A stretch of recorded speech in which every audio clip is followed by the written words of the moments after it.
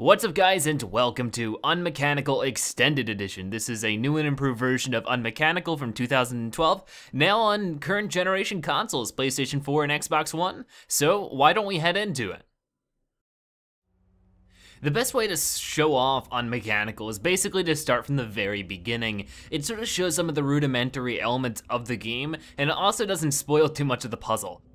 The story here isn't too demanding, just because it isn't done with dialogue, it's done with visual cues and very limited visual cues at that. The story's very up for presentation, but basically you play as a little robot here who gets taken away from his other robot friends into a deep underground cave, where he finds many mysteries and many puzzles on his way out of this cave. And it's a very nice and simple control set, and it's very open-ended because of that. You can literally play this game with one hand on the PS4 controller, which is really awesome for those who might have an issue with how standard control setups are. Unfortunately, you can't go into the settings and change the controls, but you won't really ever need to, because every single button basically does the same thing except for move and the hint button. But basically, we play as this little robot, and we have a little thing right here you can see, a little wave thing that comes out of our butt, and it will pick things up for us. And basically, there's a lot of physics-based puzzles, but the puzzles themselves are actually very varied. They are really genuine in that way. So it looks like here,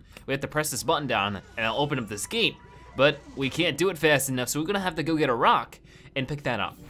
So in something like Portal, you have the portal gun, and the whole game is based around that portal gun. And because of that, you have this one mechanic that is focused on the entire game. And because of that, you have one type of puzzle that's pretty dominant. In Unmechanical, you have one asset to you, and it's the ability to suck and pick things up with your little wave beam here. But it's a little different, because it's a lot more simple and open-ended. You can have a lot more different puzzles. We'll see quick time puzzles, we'll see physics-based puzzles, we'll see press the button puzzles, we'll see Simon Says type puzzles coming up in a moment. Because of that, you do get a very fresh variety of different type of puzzles and tasks and challenges, and it makes it nice for people who are newer at puzzle games because of how simple the control scheme is, because of how simple everything really is. So it looks like here, if we pull this, a rock will go flying by, but go into the next tube. So what are we gonna be doing about that? It looks like, I'm not really sure. But there is a little button down there that none of the rocks seem to fit in. So let's sort of try to solve our own problem here by picking up one of these rocks and placing it in front of that tube. And you can see, I would say that the solutions for the majority of puzzles are relatively simple. Through most of my playtime, I did not have to stop the game and pull up a walkthrough, but there is a hint system. If you press triangle, he'll sort of put up a little thinking block and say, hey, do this. And while sometimes these can be rather vague, they do help. And they aren't too spoiling. You still have to do a good bit of puzzling yourself. And there's only one hint per each area, so you can't like overindulge yourself. So when it comes to context, it's very literal.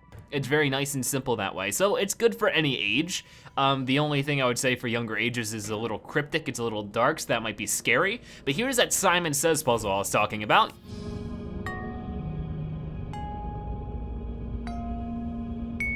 Okay, pretty simple. Green, yellow, blue. And because of this, you can see there is a fun variety of puzzles, and every 15, 20 minutes or so, I was going, oh, that's new, oh, that's cool. And because of that, it was really fun and interesting. Okay, these aren't too bad. The game, like I said, is relatively simple. If you are a puzzle pro or something like that, if you dedicate a lot of your time to puzzle games, you might find yourself a little annoyed because of how simple the game can be easy sometimes, but it isn't too bad. Not only that, but it's pretty short, and the aesthetic might hook you in enough to make it enjoyable. So here we go, one more time. Uh-oh, I might have gotten this one messed up. It's okay, it's okay. Messing up one time, ah, no. So here we are a little bit farther in the game, a minute or two after, not even really. The next puzzle, basically. And we can place this little ball down here. And what is this gonna do? It's gonna go off that way. These light balls are pretty important. When it comes to the story, we see them quite often, and they help us solve puzzles in some cases. But yeah, the variety of puzzles is really where it's at. There's no like basis on the mechanics. It's all based on the puzzles itself. So if you're looking for a game that doesn't just rely on one mechanic over and over and over again, this game might be up your alley. With Unmechanical Extended Edition, you actually do get an extra episode of the game that wasn't in the original Unmechanical. This is really nice for people who are returning to the game, who played the original Unmechanical, who want to enjoy it again but see something a little new. It actually takes place after the original story, so it fits in pretty well for those experienced players, and for those new players, it gives you some extra content. When it comes to the graphic and durability of the game, it looks great and it plays great. The aesthetic is really nice, the backgrounds are always really cool and ominous, but the game never has any FPS related issues.